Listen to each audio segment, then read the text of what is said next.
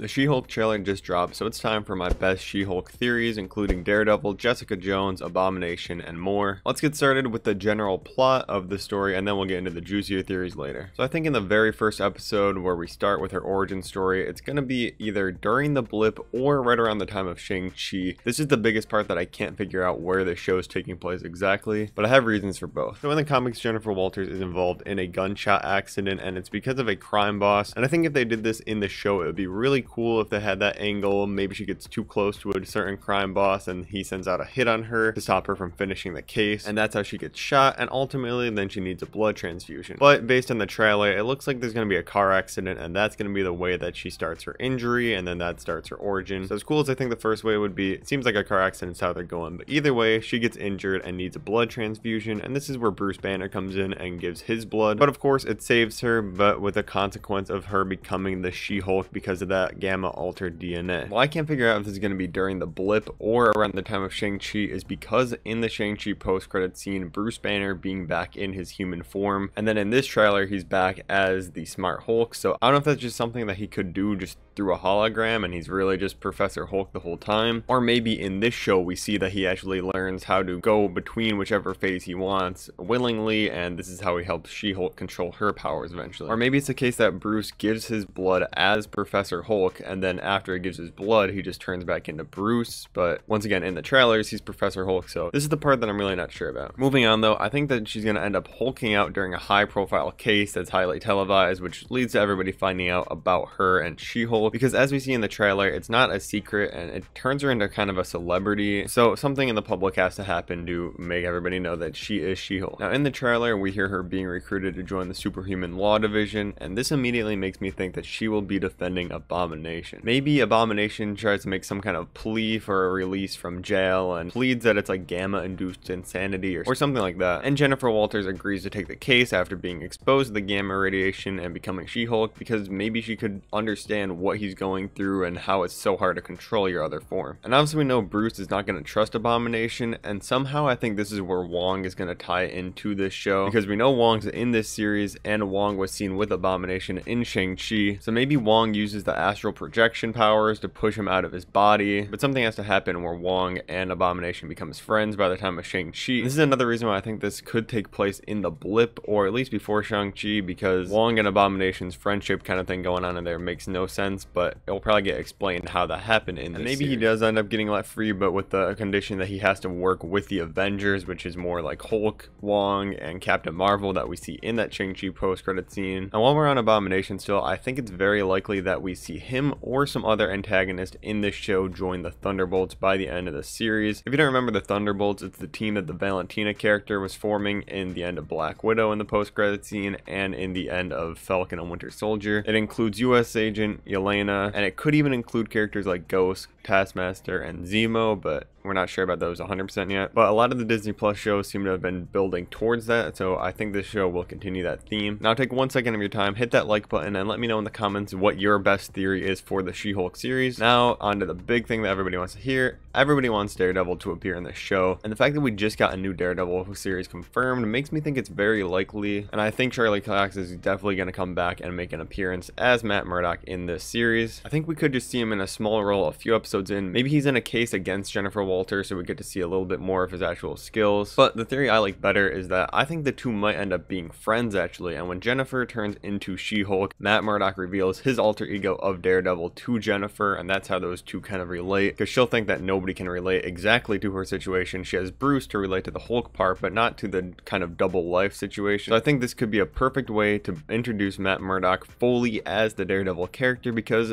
I don't see them bringing him in again just to be Matt again like they did in Spider-Man No Way Home. If they have him in this show, they're gonna at least confirm that he is Daredevil. Obviously we all know that, but they're gonna show us something or have him just say the word Daredevil, show the suit, but they gotta do something to get us hyped for the series and to kind of throw the fans a bone here. And a lot of people think that Jessica Jones is actually gonna be in this series, and people think that maybe Jennifer Walters is gonna be defending her in a certain case. Maybe that's how the show starts, on a little scene like that, and she's not in the rest of the series. I don't know, I do think it would be cool to see Jessica Jones in here, but definitely Daredevil should be the focus. But if we don't see Daredevil in here, at least we have hope that he will appear in the Echo series, and we just gotta hope and pray that the Disney Plus Daredevil show is good. Now check out my Thor Love and Thunder theories on screen right now, and I'll see you guys in the next one.